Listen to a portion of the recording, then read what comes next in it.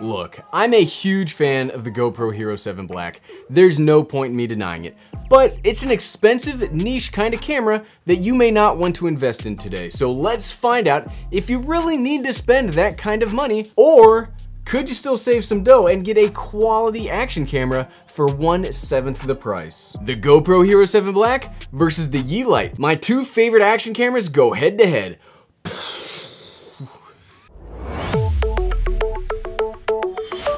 What's up everyone, I'm the Everyday Dad, and if I can figure it out, you can figure it out. These are, without a doubt, my two favorite ends of the action camera spectrum.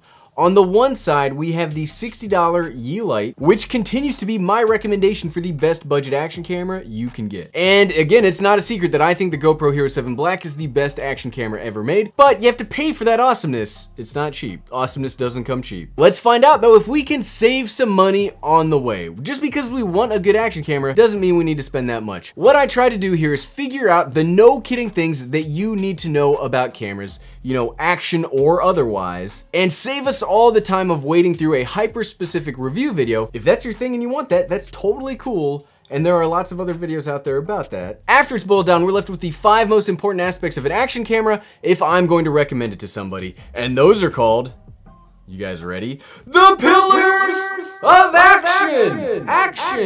Action! First up, decent, not perfect image quality. Now, I do differentiate what I expect from a tiny sensored camera from what I expect from a larger sensored, like interchangeable camera, like these two guys. However, that doesn't mean it can have bad quality. I do have a level of quality that I expect. So on a quick spec note, I said spec and not technical because the GoPro doesn't release what the internal specs of the GoPro Hero 7 line are, so we're gonna do features. The biggest difference between the two is the GoPro can do legitimate 4K and the Yi Lite cannot. The GoPro Hero 7 Black can do 4K stabilized, more on this later, up to 60 frames per second, and 1080p unstabilized up to 240 frames per second. The Yi Lite can do 1080p and up to 60 frames per second stabilized. So yeah, that's a pretty big gap. And I'll continue to mention this as we go along, but again, you can get 7 Yi Lites for one Hero 7 Black. So just, I mean, remember that in the back of your noodle. But how does the image quality between both look? Well, in this video, just to even it out a bit, we did set the GoPro to record in 1080p, but I still think the image quality does look better coming out of the GoPro. I mean, like I said, you pay for awesomeness. That's not to say that both aren't good, because for the price, I'm still impressed and surprised by the quality of the Yi Lite. Like, it's my budget camera recommendation for a reason. One thing that I do wish the Yi had is in 2.7K and 1080p, the GoPro can record in its linear mode, and that reduces most of that fisheye distortion that the Yi has, and this unfortunately doesn't have it. It's got like fisheye distortion pretty bad. You can turn on distortion reduction, which helps, but nothing really fixes it as well as the solution GoPro came up with. It's pretty darn good. But don't take my word for it, let's hop outside for a quick video / vlogging test. Welcome to the vlogging test of the GoPro Hero 7 Black and the Yi Lite. Both the cheapest action camera I recommend and the most expensive action camera I recommend. So, to the test. Record. Vlogging test begin. Whoa! Okay, so this is the vlogging test of the Yi Lite and the GoPro Hero 7 Black. It is crazy bright out here right now. I don't know if you could tell that. So they're both set to 1080p to make it, you know, fair-ish to the Yi Lite. Plus, the GoPro cannot do its linear mode in 4K. It can only do that in up to 2.7K, so we're shooting 1080p, 30 frames per second for both cameras. Just because I think the linear mode on the GoPro is best when it comes to vlogging or when you're filming yourself, because it takes that fisheye distortion away. The Yi Lite, you can't do that. So it's a 1080p 30. The GoPro is also, this should be roughly equivalent field of view. But yeah, this is the vlogging test. So this is the audio coming out of the Yi Lite. Audio test 1, 2, 3. Audio test 1, 2, 3. And this is the audio coming out of the GoPro Hero 7 Black. Audio test 1, 2, 3. Audio test 1, 2, 3. Let's see if we can get in some shade. Make it a little better. I'm in shadows. You got light behind you, so you can kind of see how the two cameras deal that. Yeah, let's do some. Let's get some backlit. Let's have the sun right straight up in your face. How are the cameras looking there? Hopefully they're looking pretty good. Now I will say they both have their electronic image stabilization turned on. There is no contest. The GoPro Hero 7 Black has the best image stabilization I've ever seen. Like, it's the best in the market.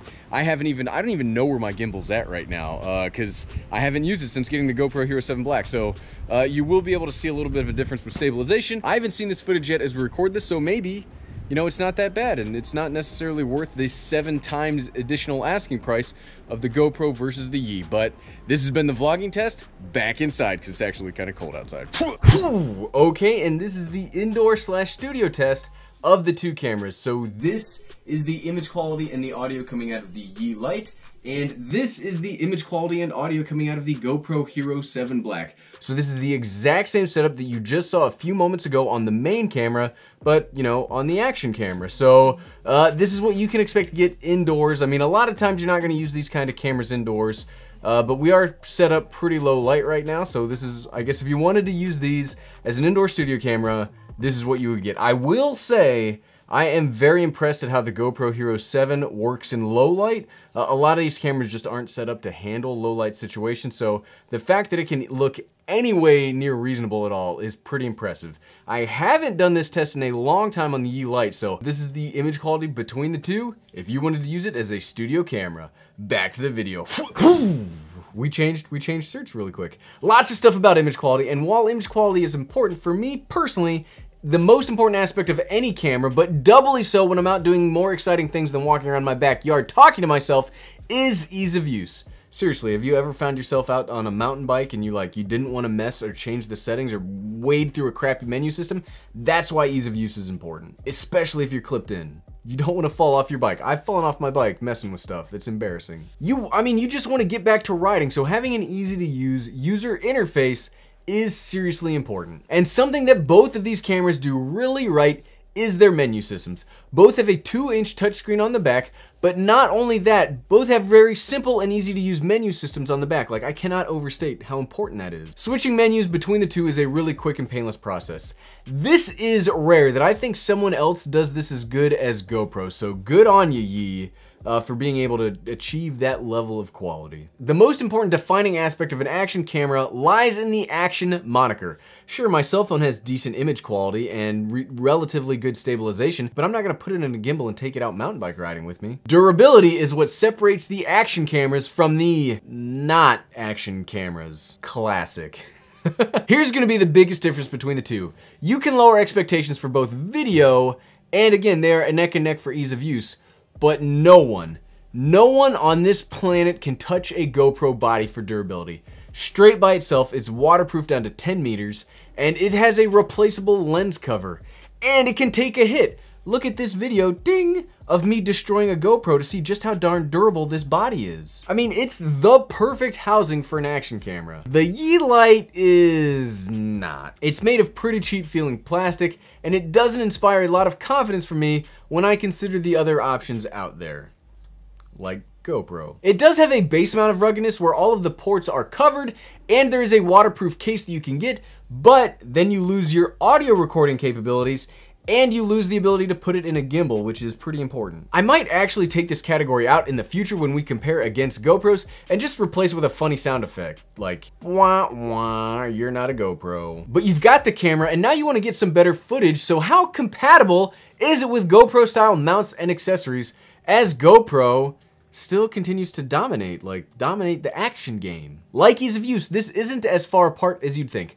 Both are actually pretty darn close with their shared body shape and rough size. You can use either in third-party gimbals, mounting adapters, all sorts of additions. To the GoPro's benefit, you can use their first-party gimbal, and to the Yi's benefit, even more so important to me, it has a 1/4-inch tripod mount on the bottom. So I will call this another draw, since I'd prefer the 1/4-inch tripod mount to using the GoPro Karma.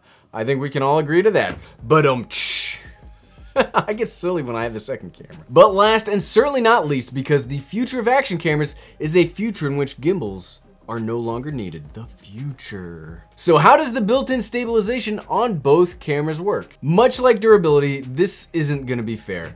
Nothing else in the market comes close to the GoPro Hero 7 when it comes to stability. Even the optical image stabilization, the FTRX 3000, I'm sorry, the GoPro Hero 7 trumps that too. And since buying this, my gimbal leads a very sad, lonely life on this shelf back here. I mean, I never bring it with me anymore. The stabilization on the Yi is fine, and honestly, for a $60 camera, it's incredible, with an exclamation mark, that it even has EIS. But it's not the greatest. The fisheye distortion of the camera that we already talked about is made worse when you have the stabilization turned on, leading me to rarely use it. So both have electronic image stabilization, but it's not necessarily created equally. Like, stabilization, it's different. And to be frank, I wouldn't want to have to come up with something to counter the GoPro system, because it's incredible. Like, it is, I can run using the GoPro handheld, and the footage is smoothed out. I mean, it's crazy good. But in the end, we have to find something out. So what, right? So can you save some money, or should you just save up and get the GoPro because everything else is a waste of time, right? Am I right, other camera nerd? Honestly, I think the Yi Lite brings a lot of value to the table. It used to be an over $120 camera a couple of years ago, but with all the price reductions, today it's at a very respectable $60. And it's got value for days at $60. It has a perfectly fine 1080p image, and I will continue to recommend this as the best budget action camera I've ever come across. But if you want to step up to 4K or have better slow motion or even a more rugged body, I also absolutely recommend the GoPro Hero 7 Black. Legitimately, it's the best action camera ever made. It ticks every single box in the pillars of action so hard, it's like it was designed in a secret lab to specifically answer everything that I'm always like, this is what action cameras need to do. It's like a scheme that they've figured me out. Both are great, and this is a happy video where I can give you two separate options for two different budgets. Hooray! It's like the perfect video, right? Thumbs up, subscribe, all the YouTube stuff. Thanks for watching.